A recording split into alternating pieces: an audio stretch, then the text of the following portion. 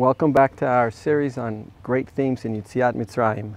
And it's hard to have a series without talking about the major themes, not just of the Seder, but of Pesach itself. And if we think about Shabbos as being, Zachar and Shamar, we think about Pesach as being Matzah and Chametz. And they are, in fact, flip sides of each other. And it's the case that we love Matzah and we don't really love Chametz. And I find Chametz confusing because I suppose if the Torah didn't like Chametz, the Torah should have prohibited Chametz. The Torah doesn't like Nevela and doesn't like Treifa and doesn't like Basar B'chalav, and so they're prohibited all the time. But the Torah doesn't like Chametz apparently only for 1 week of the year. Do we like Chametz? Do we hate Chametz? What's our attitude towards Chametz? Well, today isn't Pesach, so today I like Chametz a lot. Okay. And it's not just that the Torah forbids Chametz once a year.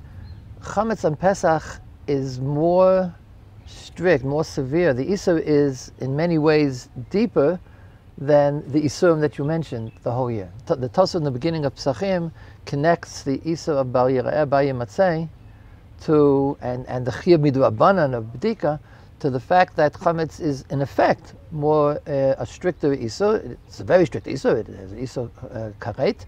But aside from that, Chametz doesn't exist on Pesach. You're not allowed to have it in your world. That's the real meaning of Barei Bayim Matzeh, is not just to take it outside. The way the Ramban explains on Daf Dalet is that Chametz in your mind does not exist. Lo yera'eh lecha. It shouldn't exist. Lo yimatzeh lecha. It doesn't exist as far as we're concerned. It should be afal ba'alma, which is why bitol could work. And that's really extraordinary. In other words, pigs exist, and you can look at them. Frankly, you could even own one. But chametz you're not allowed to have it all, but only, as you said, only for 1 week.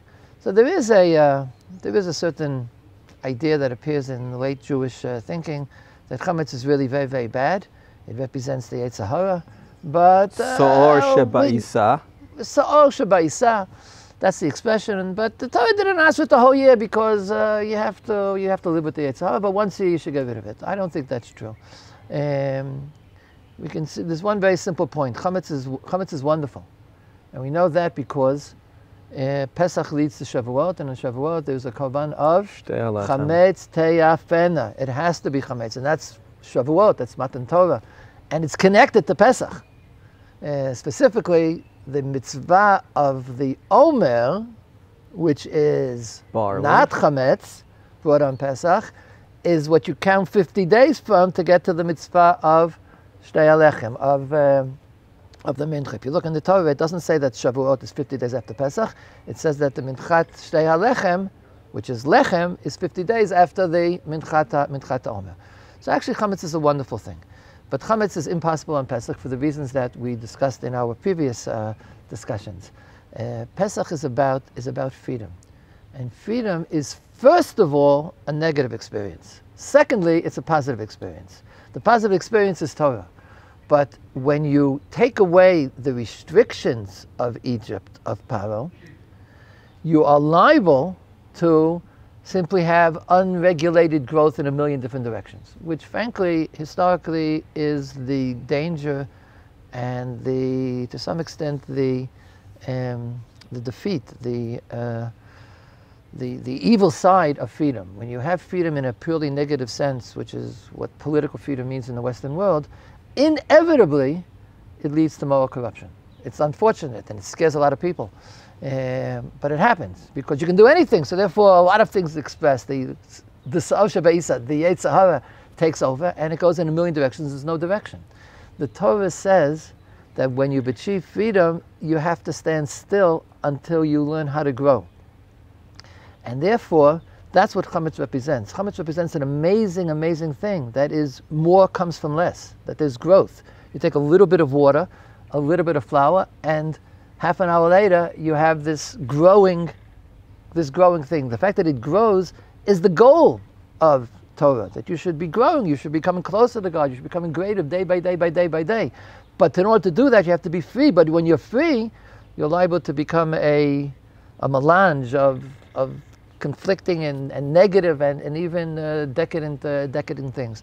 So the act of leaving slavery, it should be accompanied with, let's just see what we have. Just first knowing what you have and not letting the forces of growth immediately express until they've been put into a misgeret, into a framework of Torah and mitzvot. So on Shavuot, when you've gotten the Torah doesn't come to, as we pointed out, to restrict you. It comes to restrict you. It doesn't come to turn you into a slave. It turns you into being free by being a slave to God. When you have the framework, then the leavening should begin to take place because it will grow in the right direction. Is that the kiyum of matzah then? The halachic definition of matzah is potential or aborted chametz. There's a halacha that says that it's not considered to be matzah if it couldn't have been chametz. Right. In other words, if you made it impossible for it to become chametz, then it's not matzah either. Exactly. Matzah it has the potential to grow, but we eat it quickly. Below hispiko.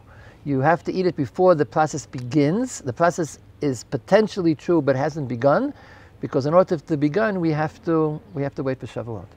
But the goal of Jewish existence is to get to Shavuot. Yes, it's to afterwards. It's to eat chametz. There's, as you know, this machlokat halacha l'maisa, whether the whole year matzah even counts as being seuda, as being lechem. Many of us are Ashkenazim, and we don't have a problem with it. But the Beit Yosef says you can't make a hamotzi on matzah because it's not real bread. It's only bread for Pesach. It's deficient bread. It's lechem only. There's no mitzvah to be ani. There's a mitzvah to be an ani before you become an ashir. It's also nice then that every time you eat chametz, every time you eat matzah, you're not eating chametz. Right? It's binary. There's only one or the other. And when I sit down and I eat matzah, it's ki'ilu, I'm saying, the rest of the year I would have been eating chametz. But right now, I heard of that. We eat chametz. We're not embarrassed. We're proud. Halayla hazeh, we've gone back to the origins. And the origins, you have to be aware. This is true when you asked me about why we started in a strange land. And it's true why we started in slavery. And we also start in nothing. We start in not being developed because the potential to develop is based on the fact that you're undeveloped. So first we have to experience what being undeveloped is, and then directing your development in an infinite ad kisei hakavod. The development is to be like God. V'yitem ke'Elohim yodei tov v'ra. That's the essential nature of chimutz, of fermentation. Fermentation means development, new ideas, new things happening. But you have to know to experience what it means not to have in order to be able to continue. So 7 days, pure freedom is dangerous. So you have to first control it and then go on. A really beautiful idea. I appreciate it very much, you sharing ideas with me, with us. Have a chag kasher v'sameach, ma'od sameach, ma'od bari. Amen. With our children and our grandchildren and our friends and parents and brothers and sisters. Amen. Shalom l'kulam.